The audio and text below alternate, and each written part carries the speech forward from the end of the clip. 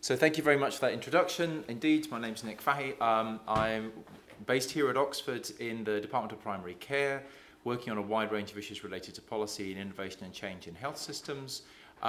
Formerly, I have been a policymaker for many years, working for the British and European governments, and I'm going to draw on some of that in this presentation. So what I want to talk about indeed is to sort of to take us out a level, really. In fact, I'm going to take us out 3 levels.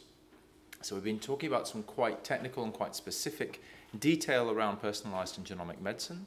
What I'd like to do is introduce you to some broader challenges that this raises for the health system as a whole, for the country as a whole, actually, and then the whole model of how innovation and development works in this area. So, because when we talk about personalised and genomic medicine, putting this into practice raises challenges which go across the entire health system.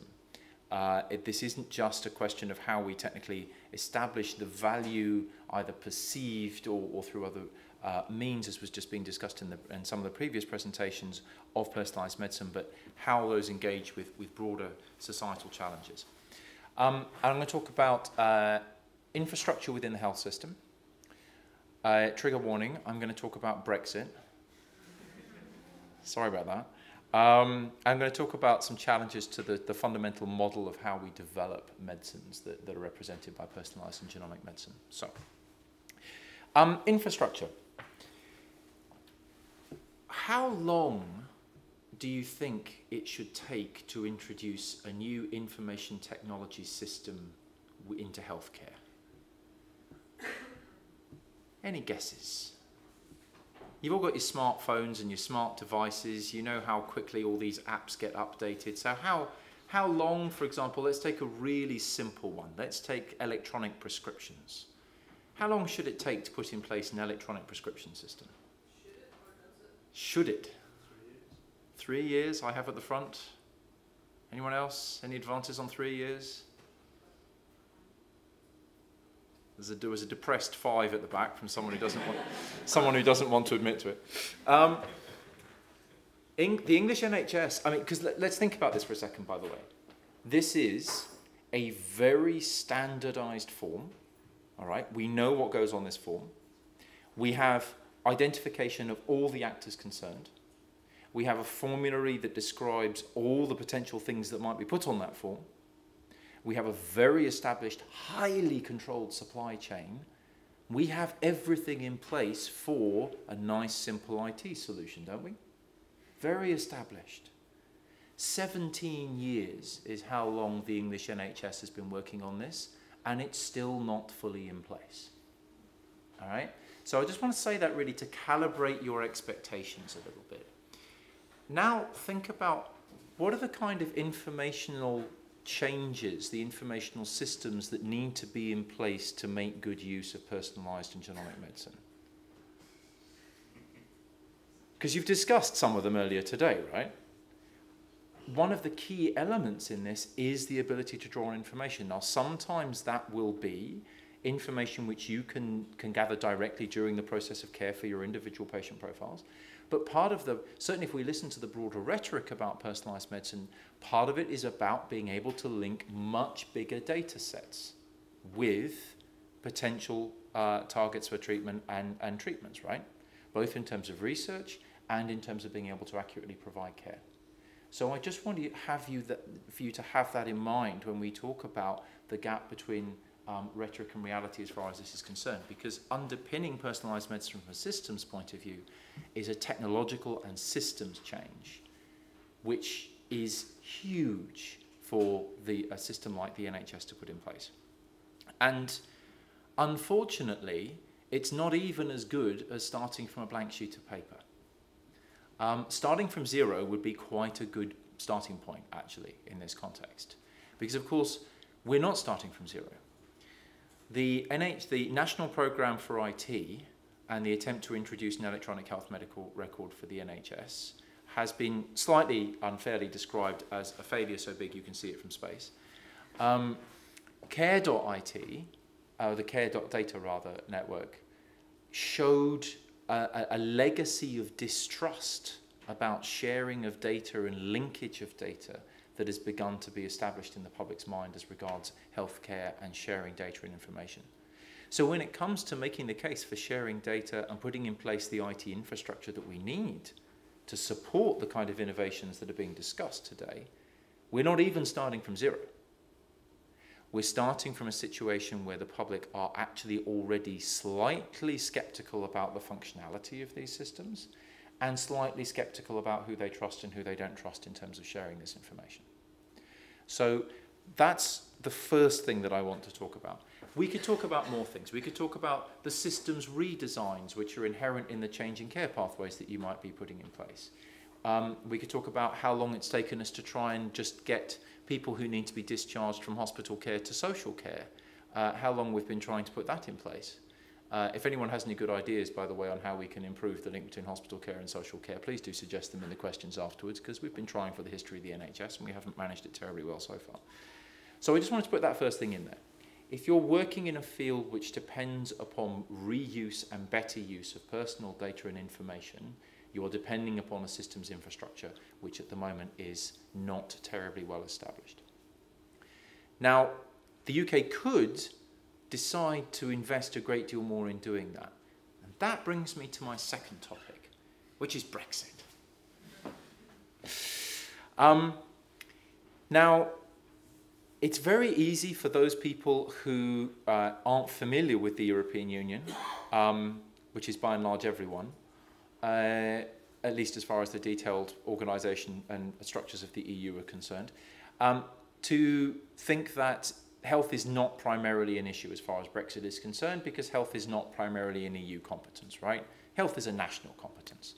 If you read 101 textbooks on EU policies, what the European Union does, that's what you will read. And I have plenty of colleagues, even when I was working in the Commission, whose working assumption was that health isn't really a European issue. The problem with that is that health is a very large part of the economy. It's one of the largest single economic sectors within the economy, and therefore if you have a European Union which is built around economic integration, it's going to touch lots of aspects of the health service. In particular, just to take a few, the licensing and regulation of pharmaceuticals, medical devices. So the diagnostics and the treatments that we've been talking about, those licensing processes are European law. Not health law, if you want to be legal about this, then those laws aren't actually health laws. They're not based on health provisions of the treaty. They're based on internal market provisions of the treaty. They're about enabling the free movement of goods and services within the EU. But their central impact is on health and health services. The mutual recognition of professional qualifications, again a free movement question, but it relates directly to the staff that are available in the NHS, the current issues of staffing both within the NHS and within higher education, science and research.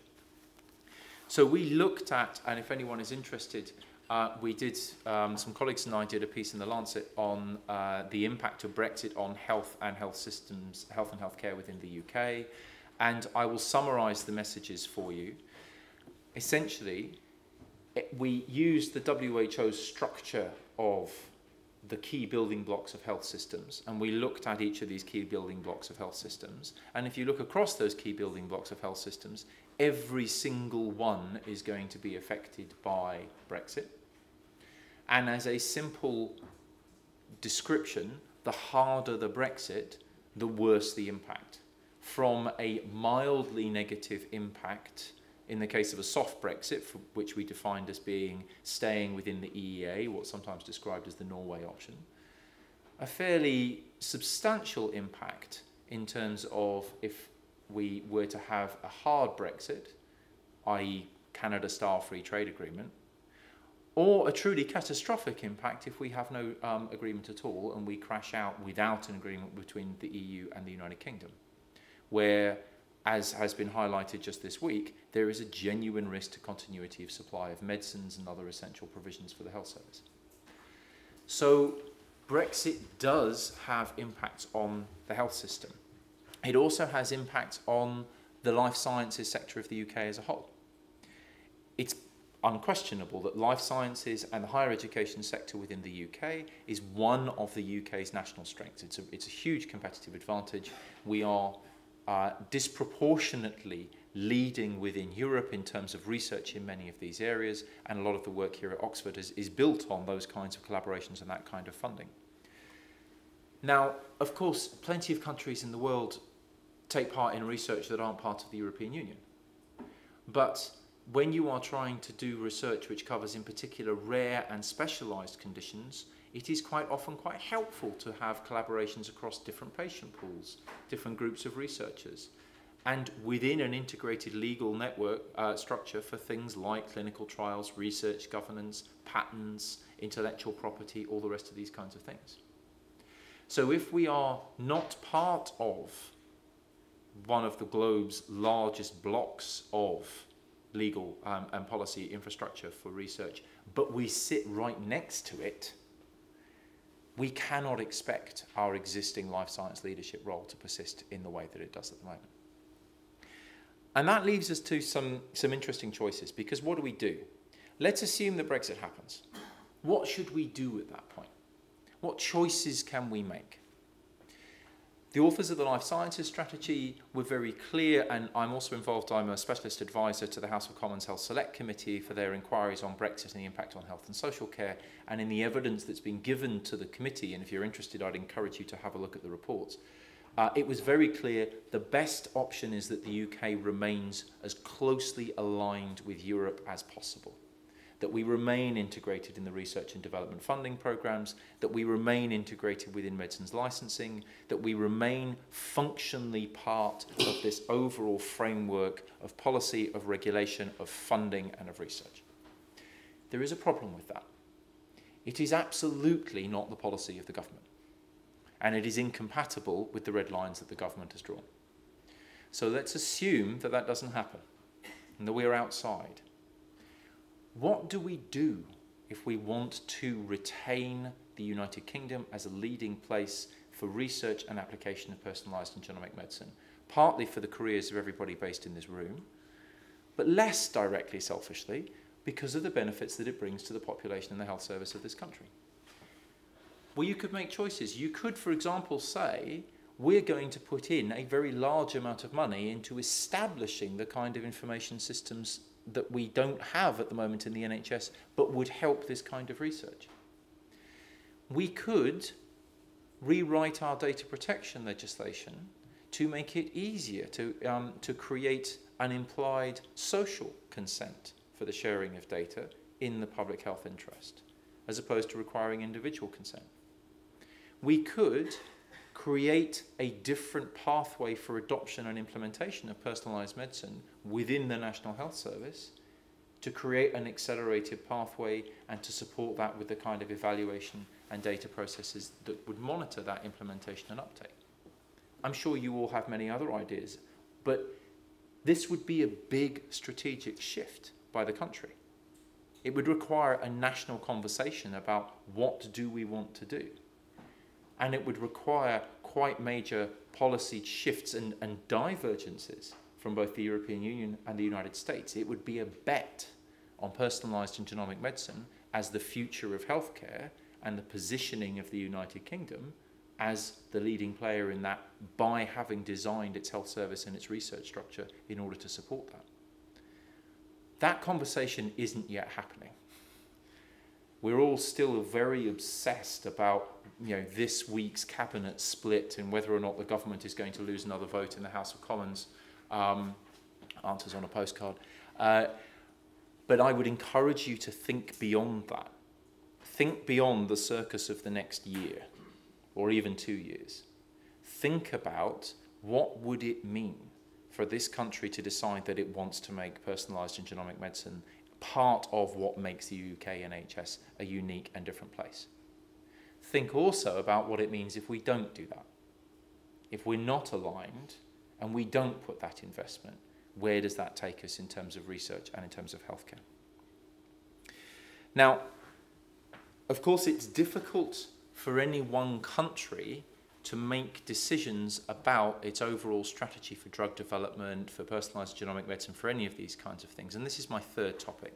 So having talked about the kind of infrastructure we have in the NHS, having talked about the Brexit, and not just its consequences, but the strategic choices that we might make in response to it, let me talk about the fundamental challenge that personalized medicine presents to drug development and some of the context that this concerns. Because the current model of medicinal product development is based on, I'm going to highlight 3 key features, which are slightly controversial. The first is that we spend colossal amounts of money on developing drugs, and we make that economic by spreading the cost of that development across as many patients as possible. So we aim, and pharmaceutical companies and other developers aim to take their 500 million, or whatever figure the industry is currently citing, as development costs for their drugs, and having that licensed across as many people in as many countries and as many indications as you can possibly manage, right? Basic economics. If you've got high upfront costs, you want to pile it high and sell it cheap and get it out there as far as possible. The problem with that is that there's a tension with personalized medicine. If the whole point of what you're doing is to have very targeted development and to not spread your therapies across large numbers of people, what do you do about your large upfront development costs? How do we share those? So there's a fundamental challenge there about what the current drug development model is, which is about spreading things as widely as possible, in contrast to the model of personalized medicine, which is about targeting as narrowly as possible. This is particularly the case in the context of the wider macroeconomic situation of most health systems in the world. Leaving aside the United States, and I will come back to the United States in a moment because it's very interesting for another reason. If we look at the health systems of Europe, we see a fairly consistent picture for European Union countries, certainly for the more developed markets, which is essentially, we have had consistently rising expenditure on healthcare for decades, since the establishment of broadly universal health systems, first thing. Above average, above inflation and GDP rises in healthcare, so the proportion of national wealth spent on healthcare has been rising across these systems. Secondly, how have we been paying for this? I said rising faster than GDP, so how have we been paying for this? By a combination of 3 things: rising taxes, greater proportions of taxation going on to healthcare in different ways, rising debt, we've all got big amounts of public debt across Western Europe, and dividends from decreases in other areas, and the 2 big dividends have been we don't spend as much on defence as we used to, and we don't spend as much on subsidies as we used to. So part of the corollary of the EU and the WTO is that we don't subsidise all our industries in quite the same way as we used to, and we also have been able to finance that through other areas. The problem is we are at probably credibility limited levels of debt. No country has managed to sustainably tax more than about 50% of wealth, and we're at around about 42, 45, depending on what country you look at. And the dividends from defence have vanished, and if anything, are going to require more money in the future. So how do we fund this? Second, and I know I'm coming another 2 or 3 minutes. So that's the first challenge. We're not in the same financial environment for the next 20 years as we have been for the previous 20 or 30 years. Second challenge, actually what we pay for doesn't drive the market. Those of you involved in development, where do you want to try and sell your new products? Where do you go? Where do you try and launch? The West, but specifically? US, yeah. Because the United States doesn't operate like any other country in the world. The United States pays for any incremental additional value in improving health, broadly regardless of what it costs. For the simple reason that the United States healthcare market isn't structured around making that accessible to everyone. It's structured around providing the best possible care to a small number of people who can afford it, broadly, and a much lower level of care to people that can't. That is not the structure of health systems in Europe or elsewhere around the world. But it does mean that the whole development process is oriented to this elephant, which is the US market, and not towards what we need. Why isn't it oriented towards what we need? Because we pay much less. We insist on careful value evaluations. We insist on careful health technology assessment and NICE and EQUIC and HIS. And that doesn't make nearly as much money. So the whole development model is skewed towards the country which doesn't care about the values to overall publicly financed systems that we do. And related to that, and most fundamentally, as Mariana Mazzucato has set out, we have an interesting process of development at the moment, which is where we put a lot of public money in at the start of the process, in fundamental science, funding quite a lot of people in this room, I would imagine. And then we license that out to pharmaceutical companies, who then make a great deal out of money by selling that back to us, which we then pay for again through the public financing of healthcare systems. Now, in the context of the previous 2 points that I just described about financing, does that seem sensible to you? You know, we've carefully privatized profits but nationalized the costs of personalized medicine.